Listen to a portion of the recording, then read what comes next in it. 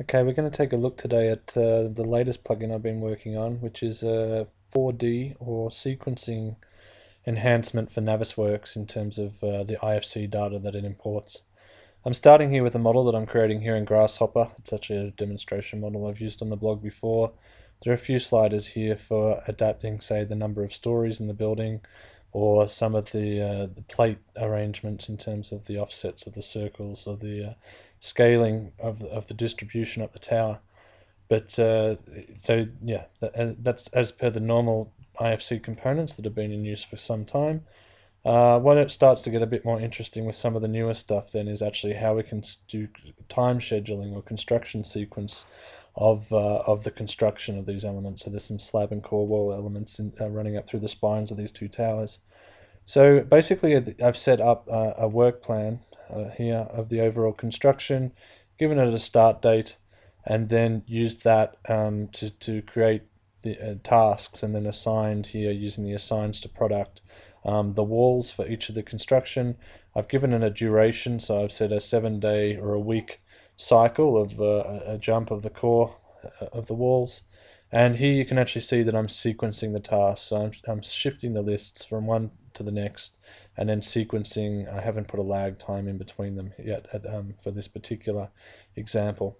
Then there's also some sequencing components up here for the floor slabs, starting at a slightly later date and following up behind, but using the same sorts of arrangements of components for the core walls. At the moment, I haven't put any constraints in such that the core can freestand a number of stories above the slabs, but that also could be something that could be added in. When I'm happy with the file that I've got, again, I will just bake this into into the IFC file. Okay, note you do have to use IFC 2x3, so make sure IFC 4 is unticked until the native Navisworks importer can actually recognize IFC 4. So if you do open, I can open that IFC file that I just created. Okay, now Navisworks will import the geometry and the elements and the nature of the elements, but it doesn't actually recognize yet the 4D or 5D aspects of the IFC file, so the sequencing or the costing information, which is something that I hope to add as an improvement to this tool sometime quite soon. Okay, so you'll have to install my Navisworks plugin to get the enhanced attributes out of the IFC file. So having opened the IFC file, click on the add-ins menu, tools, GeoMGim IFC, and then browse and pick that same IFC file.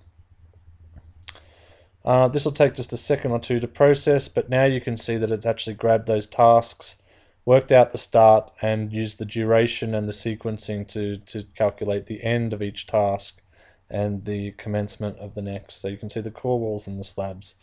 And what's nice then in Navisworks is that we can simulate that. So if I press play here, we should see the walls start to get built up, and then the slabs trailing up behind them.